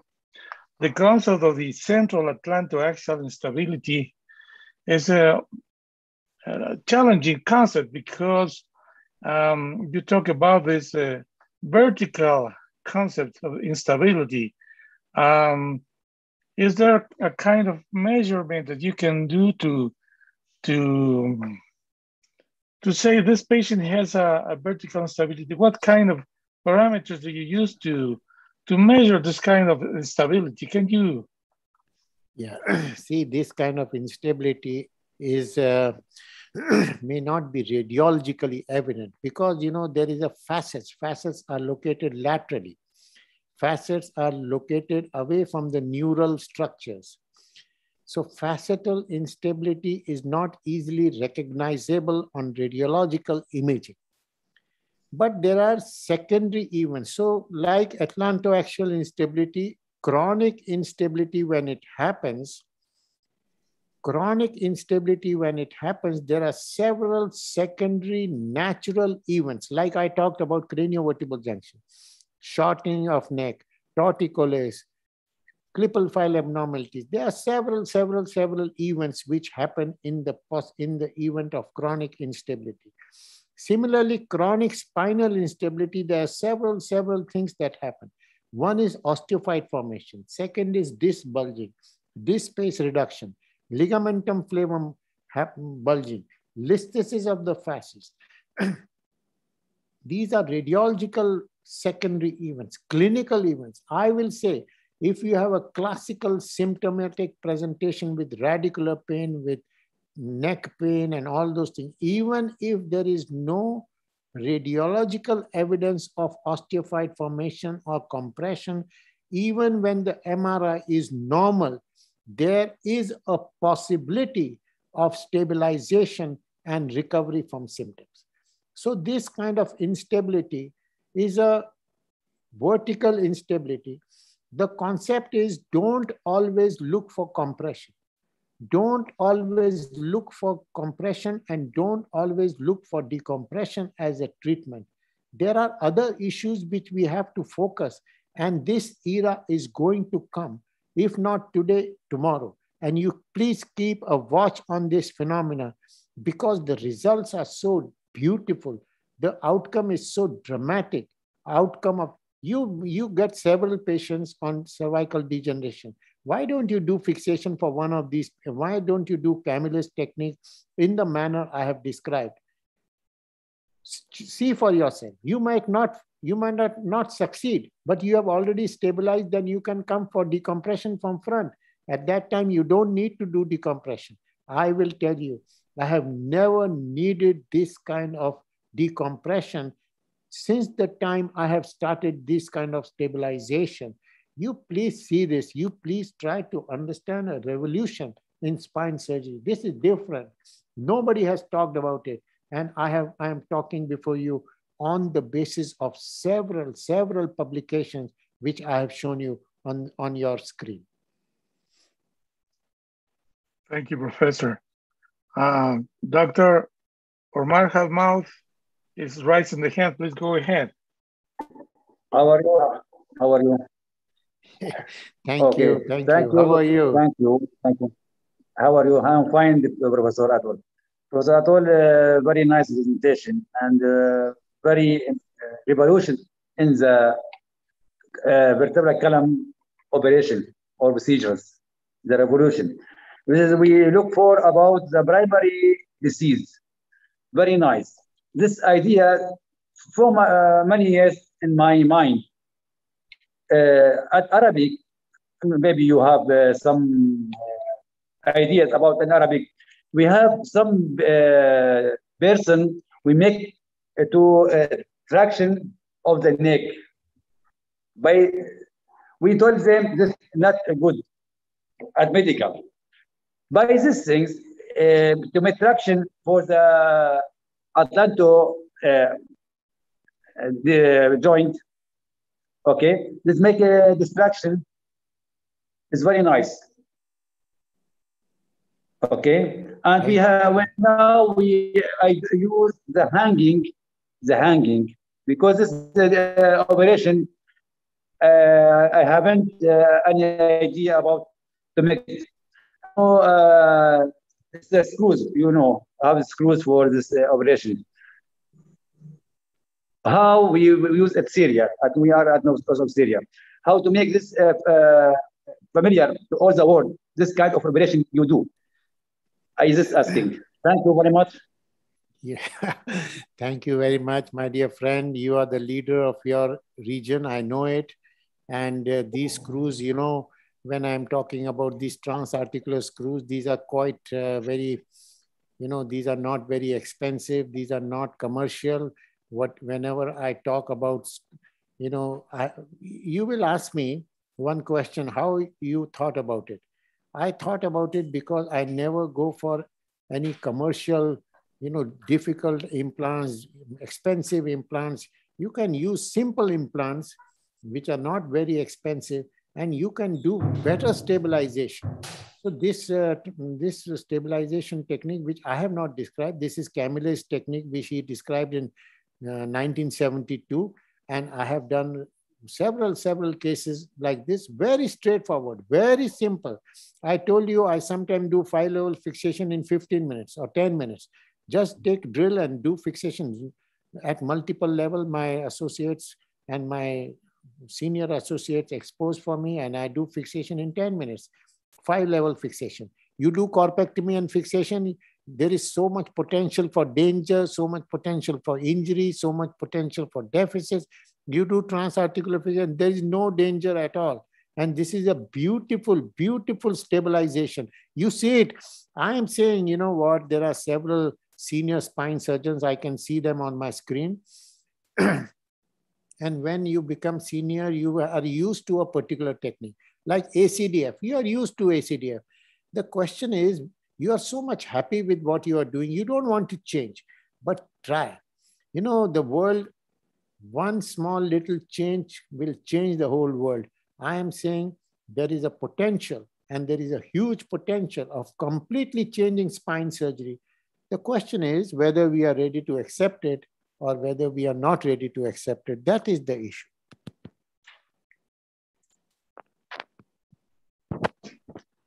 Thank you, Professor. We have here Professor Victor Hugo Perez. He's a master surgeon and a true anatomist. I would like to give him the word and to share some thoughts about this amazing revolutionary concept that Professor Atul Goel has taught us today. Victor is my great friend for a long time. And Victor's work I know for a long time, and he has invited me to Mexico several times unfortunately, he invited me during COVID times. I want Victor to invite me during non-COVID times. I want to visit Mexico and I want to enjoy his hospitality. I know Victor is a person who can smile like this and laugh like this, will certainly be a fantastic host. Victor, please let me have your question. Hello, dear Professor Atul Goel. Yes, of course, I have invited you to Mexico, but this year we are going to celebrate another Congress on November. I hope you could join us, not only you, all of you. You are welcome to Mexico. So I followed your great lecture with my models, and I was doing some exercise here with this scale 1:1 spine models. And I have a question, Dr. Atul Goel. I think in some cases you show us a very strong compression to the cervical spinal cord. I have a doubt. For example, if you make arthrodesis in the facets, then, for example, here we have a strong compression of the spinal cord. If you make arthrodesis in the facets, it's possible to compress the spinal cord a little bit, and could we have a major ischemic lesion over the spinal cord or not? Have you ever had an accident, for example, quadriparesis, quadriplegia, after doing this, especially in those cases with a very strong compression? So now I am saying, Victor, just listen to what I am saying. Just listen. See, I am saying that compression, you should not worry. I am saying that compression is not bad. I am saying compression is good and protective. I am saying compression is due to instability. I am saying you stabilize, the compression will automatically disappear. So when I do posterior fixation using Camille's technique, I am not manipulating the spine at all. I am not manipulating or touching. I'm just exposing. Under traction, I do this operation and do Camille's fixation transarticular. Firm stabilization and beautiful stabilization. The other thing is when there is extensive compression, if you are seeing on the imaging, that there is a significant listhesis of the facets, significant listhesis. You can see with your eyes when you go there, the listhesis is much more when there is severe compression. So you reverse the listhesis and distract and fuse, beautiful fixation. There is no danger to have injury due to the compression. So this has been my experience over several years now and over several cases now. So when OPLL, you are seeing OPLL, there is severe compression of the cord, severe in OPLL. So in severe compression, nobody talks of instability. They see the compression. In that severe OPLL, you do stabilization and you see absolutely, OPLL, you can have several complications by decompression. You have seen, everybody has seen, you do corpectomy, multi-level corpectomy, you find severe deficits. You can have quadriplegia following surgery. You can have corpectomy is not a simple operation. We all know you do 4-level corpectomy. It is a time-consuming operation. You do for 3 hours, 4 hours corpectomy. You don't do that. You don't do that. You stop doing it. And you see, you do this fixation and wait and watch. Don't have to do even laminectomy. When you do fixation, don't do laminectomy in OPLL, in degenerative spine. Just stabilize and see the magic. Only issue is which level to be stabilized. It is not just the level where there is compression you stabilize. You may need stabilization above that level. You may need stabilization 2 segments above the level. You may need stabilization at a level where there is no compression. So compression is not the only indicator of an unstable spine. Even situations where there is no compression, you might need stabilization. So this is a different concept. You just have to, go more into this to get more information and more experience with this kind of concept. Yeah, thank you. I understand, Professor Atul. Thank you so much. Thank you, Victor. Thank you very much. Professor Atul, I have seen that you use sometimes spacers and sometimes you use screws. Of course, everybody has its own technique and materials which are available. But of course, some residents are asking if you perform arthrodesis, always you use a bone material to do a permanent arthrodesis. In some of the slides that you presented, I have not seen plates. You use the screws, but I don't see plates. How can you tell me about this? Okay, detail? Now I will say, I describe these spacers. I introduced spacers, intrafacetal spacers. We were the first one to describe in the literature about 15 years ago. But over the years, I have identified that you just do fixation even without spacers, it is good. There's no need to even distract. Instability is the issue and stabilization is the treatment. I describe spacers, but I do not introduce spacers in all my cases. I describe spacers, I have patent on it, and I have, many companies want to make it. I am not promoting any company. I am not a commercial person. I work in a public institute, which is completely free of cost. So I am not having any commercial interest. Now I am talking about transarticular fixation. There is no need for any plate in transarticular fixation. Camillus technique, there is no need for any plate fixation in Camillus technique. For C1, C2 is a different issue. C1, C2, of course, you need a plate and you need, I don't use Camillus technique. I use my own technique, as you know, my technique for C1, C2, where I put one screw in the facet of C1, one screw in facet of C2, and I combine with the plate. I am using it since 1988 when I introduced this concept. Now I have experience with more than 3,000 cases of craniovertebral junction stabilization. So that is a different thing, but subaxial fixation, there's no need for plate in transarticular Camillus technique of fixation. George. Thank you, Professor Atul. Again, Omar Ahmad is raising the hand, and then we go to with Professor Igor Fakin.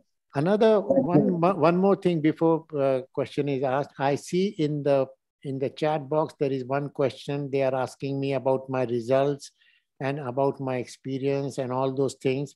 I must tell you that all these results are heavily published in the literature.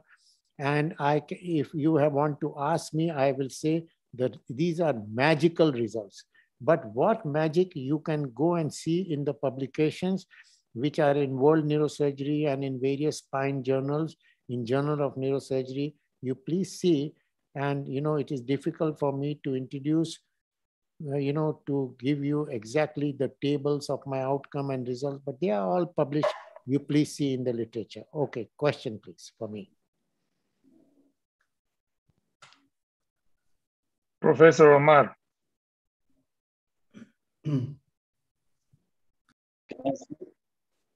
Okay.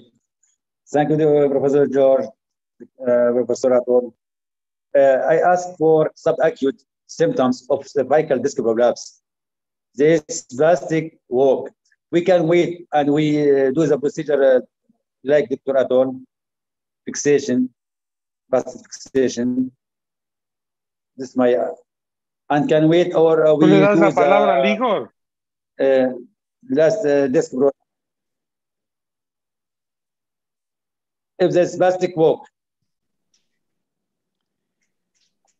So you have to, I couldn't hear the question properly, but we can go to the next question because there is some internet issue here. You want to go to the next question? George? Sure, Omar can text the question. Go ahead, Igor. Professor Igor, please.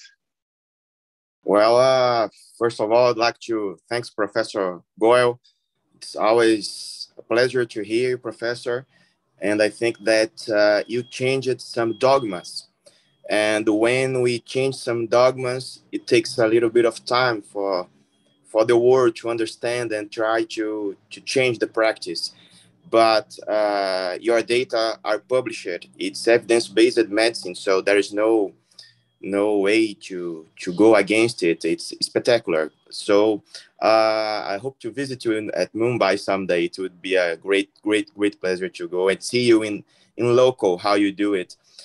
My question is very straightforward. I would like to know how many time you wait until the reversal of the Chiari and the reversal of syringomyelia. How many time after the procedure you ask for a image control, and how many time in your series the changes from the disease disappear? If you have this answer, or if it is case based and it depends on each patient individually. Igor, you know that Chiari malformation is treated in the whole world by foramen magnum decompression. Whole world treats by foramen magnum decompression. And I have no hesitation to say, and I have no doubt to say, and I have no controversy to say that foramen magnum decompression is not the correct treatment, is a negative treatment. The atlantoaxial joint is unstable in this situation, and to remove bone from behind, you are increasing the instability. There may be some improvement. You see, I am telling you, I was doing foramen magnum decompression. I showed you that article of mine where I do foramen magnum decompression myself. But now I am saying over several years that foramen magnum decompression is an absolutely negative treatment. That is one. Second thing is, in cases of Chiari malformation and syringomyelia, to do atlantoaxial stabilization is not an easy operation. It is a difficult operation because many of these cases have the basilar invagination associated, the atlantoaxial joint is rostrally situated, the venous congestion in that area in the presence of syringomyelia is more pronounced in these cases. So to do atlantoaxial joint fixation is not easy. But if you can do it, you can see the magic. So I have used word magic several times, my dear friend Igor. So you just take it in the right perspective. Second thing is, you ask me a question, how much time it will take for syringomyelia to resolve. I have seen resolution of syringomyelia after 5 or 7 days after surgery, some resolution in some cases. I am saying that there will be resolution or reversal of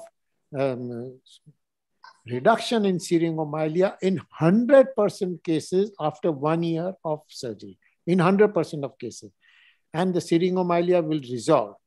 The question is, you have to do a very solid fixation of C1, C2.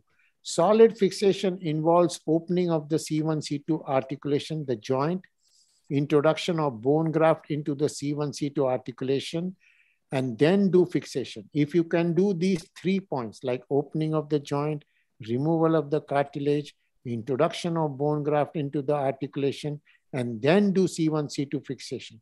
If you do, suboptimal kind of fixation, you may not get the results, but you have to do solid fixation. And you have to learn solid fixation of C1, C2, because it is not only essential for craniovertebral anomalies, for basilar invagination, for Chiari malformation, but also for spinal degeneration, also for OPLL, also for Hirayama disease, also for various other abnormalities.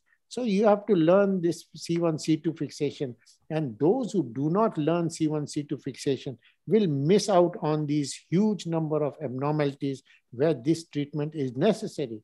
So I always say that atlantoaxial instability is the most common form of spinal instability. Atlantoaxial joint is most mobile. Atlantoaxial joint is most unstable. We do not recognize atlantoaxial instability. Atlantoaxial instability is the most under-recognized and under-treated clinical entity in my estimation. Igor. Thank you, Professor. Thank you very much. Thank you, Igor. Nice to see you. Professor Atul, I have a question. There's a lot of questions regarding, for example, the difficulty in stabilize the cervical region, especially in C1, C2, and some may use neuronavigation as a guidance system.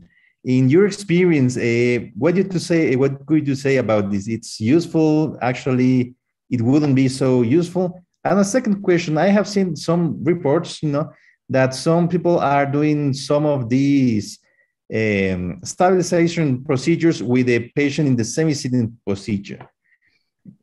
What you can say about this, Professor? One thing I can say, semi-sitting position is a very dangerous position for stabilization operation. That is one thing. Second thing is whether you want to use navigation, whether you want to use special kind of technological tool. Of course, you have to, if you have, you use them.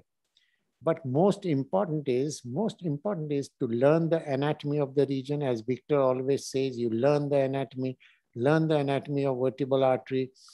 You see the anatomy of vertebral artery on radiological imaging. You can see the location of vertebral artery, how high is the vertebral artery, how medial is the vertebral artery, and under vision, you have to do the operation.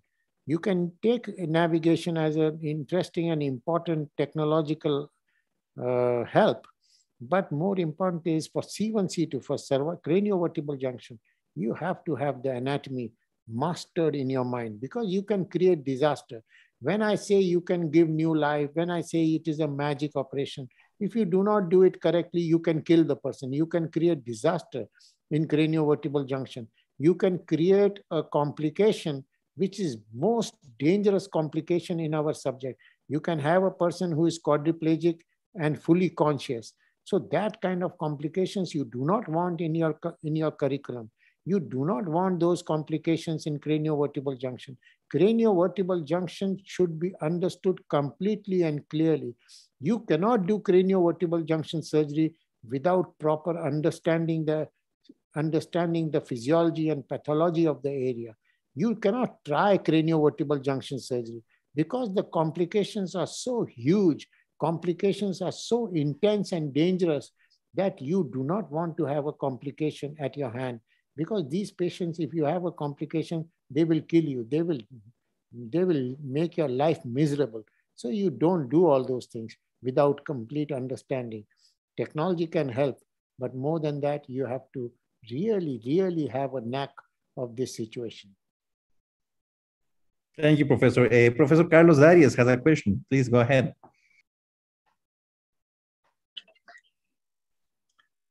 Thank you very much. First, congratulations, Dr. Goel, for your wonderful presentation. I would like to make just 2 questions. The first one about your cages on C1, C2 joint. How was the fusion with the cage in the future? And the second question is about this cage in the subaxial cervical spine. This device is able to make a ligamentotaxis and fixation and descompression, indirect descompression too. But do you think that this device has a little power of make kyphosis in the cervical spine? It may be necessary to make a 316 degrees procedure, maybe with anterior cages to improve lordosis and avoid kyphosis to gain the sagittal alignment? This is the question. Thank you very much, Professor. Thank you, Carlos, for that question. And I have to tell you that we introduced C1, C2 screws about 20 years ago, or maybe 25 years ago. Cages, C1, C2 cages. And then we introduced subaxial cages about 15 years ago. But I have to tell you that I think that cages are remarkable, wonderful asset for you during surgery. But I have reduced my use of cages over the years. For C1, C2 for C1, C2, I very rarely use cages. For subaxial spine, I use very rarely cages. So I used to do cages, but I don't use cages on a regular basis now. I use transarticular fixation. My concept is instability is the issue, stabilization is the solution. Cages are a wonderful form of stabilization, and I am not really sure because this question about kyphosis following introduction of cervical cages has been answered in my article. If you read my article in 2011 in Journal of Neurosurgery, I have talked about kyphotic issues in introduction of the cages, but I don't really think kyphosis is an issue and kyphosis should be worried about. It should, more important is firm, solid stabilization and aim to achieve bony arthrodesis. Bone, you should actually have bony fusion. That is more important than any form of cages. So for C1, C2, I told you 3 points. Open the joint, remove the cartilage, introduce bone graft in the articulation. I did not talk about introduction of cages in the articulation. Do you agree with that? I didn't talk about cages. I talked 3 things. Open the joint, remove the cartilage, introduce bone graft, and then do fixation. That is my strategy. And that strategy, which we described in 1988, still remains about craniovertebral junction. Thank you very much, Professor. Professor Atul. Professor Victor Hugo, please go ahead. Professor Atul Goel, this is really impressive. Really, really impressive. The disc herniation and the result with only arthrodesis. This, yes. Another one. This is not only impressive, this is magic result. Really, Professor Atul Goel. Congratulations. Thank you very much, Victor. I want the participants, many of them are young participants, to read my articles on the subject, where there is lot of more information which is there, because, in my time, I have tried to introduce several things at one time, but you cannot talk about the entire subject. There are several small points in my articles which you will like to read and which you will like to go through. Thank you. We have the presence of Professor Takashi Kon.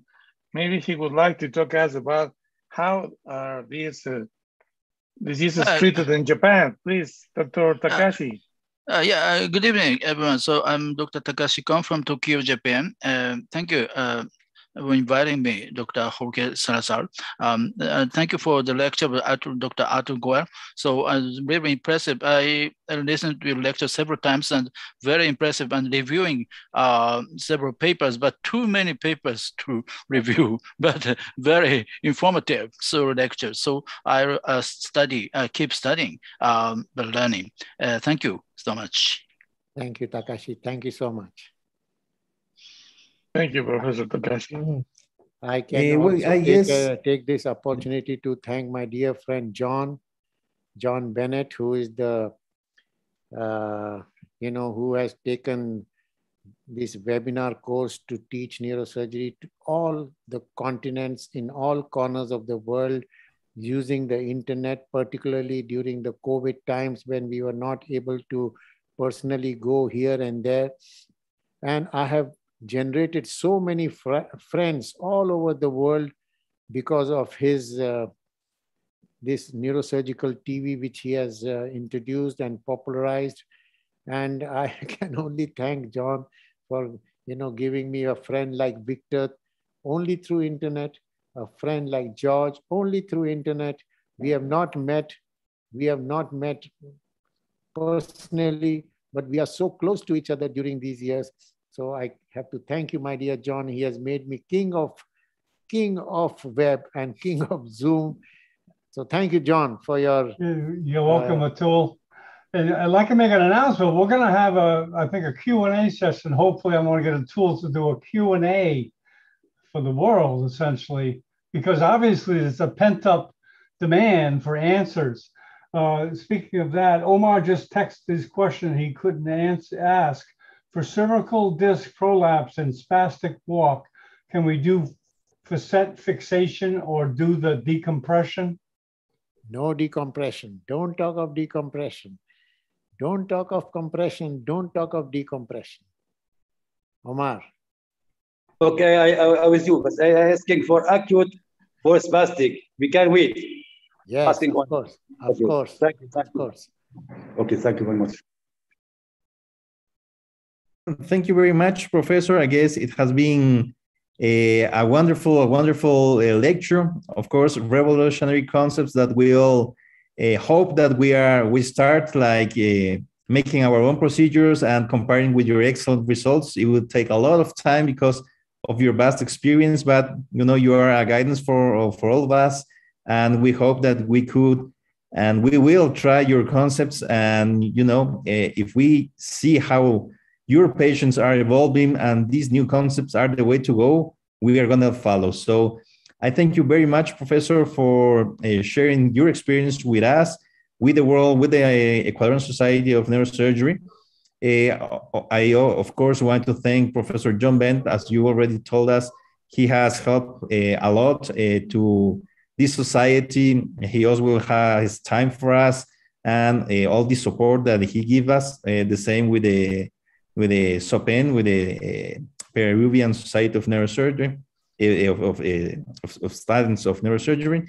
And of course, I would like to thank the academic and scientific committee of the Ecuadorian Society of Neurosurgery for these organizations of these webinars with such a level of high neurosurgeons presence like Professor Victor Hugo Perez, Igor, and so many others that we can only thank for being here on this Sunday.